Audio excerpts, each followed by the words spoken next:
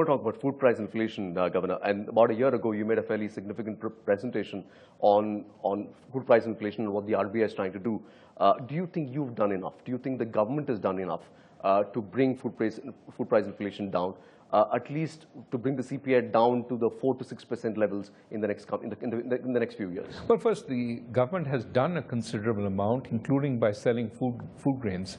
One of the successes has been the limited rise in food grain prices in the market so far.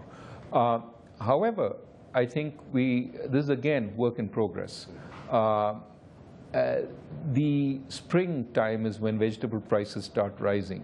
So have we created enough private warehouse space? Do we have enough capacity to accelerate imports if vegetable prices start shooting through the roof?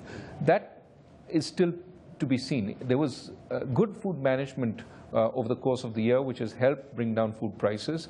Has to be tested a few more times before we're confident that it's completely a thing of the past.